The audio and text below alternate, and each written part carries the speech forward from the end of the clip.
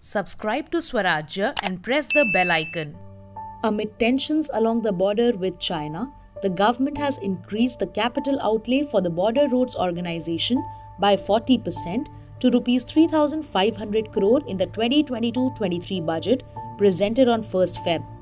The increase comes amid the standoff in eastern Ladakh.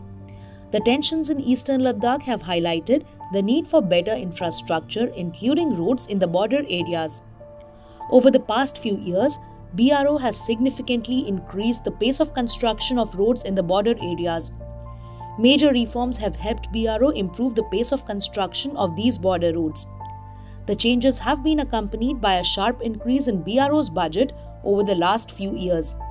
While its annual budget between 2008 and 2016 varied from Rs 3,300 crore to Rs 4,600 crore, it reached Rs 8,050 crore in the financial year of 2019 and 2020.